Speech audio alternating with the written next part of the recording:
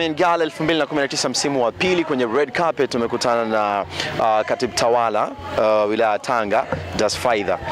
Mheshimiwa, kitu gani hasa kilichokusukuma kuweza kushiriki pia katika tamasha hili la Tanga Women Gala 2019? Mambo yalonisukuma ni mengi kwa kweli. La kwanza ni kujumuika na wanawake wenzangu, kama ambavyo tunasema kwenye majumuiko mengi kuna kubadilishana mawazo, kubadilishana uzoefu mbalimbali.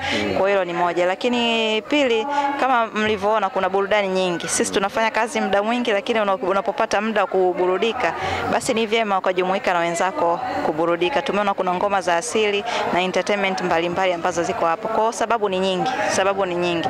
Ule mjumuiko tu pamoja, kukutana na watu mbalimbali, wafanyabiashara, wajasiriamali, hiyo ni sababu tosha mimi kuvutiwa kujumuika na wanawake wenzangu. Sawa.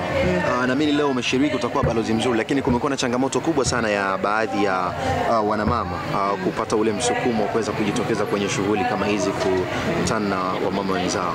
Una kitu gani hasa cha kuambia? Na waasa wakina mama wajumuike kwenye shughuli kama hizi, kwa sababu unapokuja hapa hutoki bure kama ulivyokuja, unatoka na kitu. Tumeona tu kuna mabanda mengi ya wajasiriamali, ukipita utajifunza kuhusu ujasiriamali, lakini hata huko tunapoingia ndani kuna watu ambao watatoa uzoefu wao katika biashara na vitu mbalimbali. Kwa hiyo utapata kitu, lakini sio kwenye biashara na ujasiriamali tu, kuna watu wanaongelea kuhusu jamii, kuhusu ndoa na mambo mbalimbali. Kwa hiyo mwanamama anapokuja hapa anakuwa ni sehemu ya kujifunza, lakini pia ni sehemu ya kuenjoy, yani kutoka nyumbani kwenda sehemu nyingine una relax kidogo. Asante sana. Asante. Kwa majina anaitwa Violet Manuel Soka.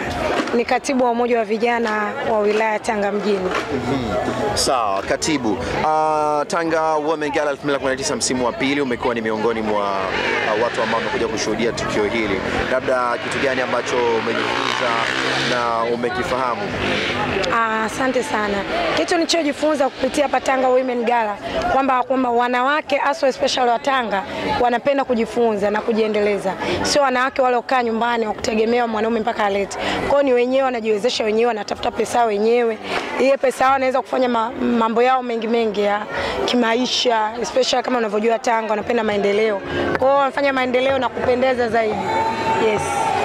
Kumekuwa na changamoto sana ya wanamama wengi kutokujiamini kwa vitu ambavyo wamefanya, lakini kwa umoja wao wa baadhi ambao wameenda shughuli hii wamefanikiwa. Labda una kitu gani hasa cha kuambia wakiongeze, ama kitu gani uongeze kuhakikisha wanawavuta pia wamama wengine kuweza kushiriki katika shughuli kama hizi? Na kitu nilichokiona cha kufanya zaidi ni kuongeza elimu. Elimu inatakiwa iwafikie watu wa chini zaidi. Sasa tunavyoona wengi walikuwa hapa wanaojiweza ambao wako kwenye social media sana. Kwa hiyo wanaodili na hii Tanga Women Gala wanatakiwa washuke chini, wafikie wale walengwa, especially kina mama ambao wanapenda kujikwamua wenyewe. Sasa tunavyojua huku mtaani chini, wakina mama wengi ndio wanachukua mikopo kwa wingi, lakini elimu ya kutosha inakuwa hakuna. Kwa endapo ukipata elimu ya kutosha, hata zile pesa unazopata kutoka halmashauri wanaweza kufanya mambo mengi na mengi zaidi. Yes. Asante sana. Asante sana. Mama, kwanza heshima yako.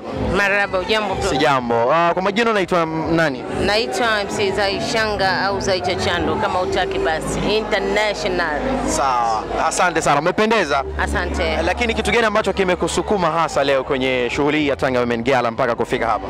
Kimenisukuma kwa sababu kwamba napenda wanawake vile wanavyoweza kujitegemea, hatuitegemezi tena, tumekuja watu kujifunza, watu wanatakiwa wajifunze, wanawake pia waweze kujikomboa kwenye biashara ndogo mpaka unakuwa mkubwa, kwa sababu hata mbuyu ulianza kama mchicha alafu ndo ukawa mbuyu. Kwa hiyo ina maana mwingine anasema kwamba mimi labda nauza chumvi kila siku, sio labda napima kilo moja au nauza vipakti. Mwingine anasema mimi nauza kashata, umeona. Mwingine anasema nauza sijui bamia, lakini kuna bamia lile linaweza likawa umeanza na robo kidogo alafu likawa limekuja unaweka kwenye ndoo nzima. Umeona, unaweza ukawa unauza shanga hapa, lakini baadaye utauza shanga kimataifa zaidi. Na pia nimekuja hapa kwa sababu nimevutiwa na kina Asma. Umeona, Asma ndio wamenita hapa, umeona, kwa ajili ya kuweza kuangalia nini Tanga kinaendelea. Na kila siku naambiwa Tanga imelala, Tanga sijui nini, lakini sio kweli.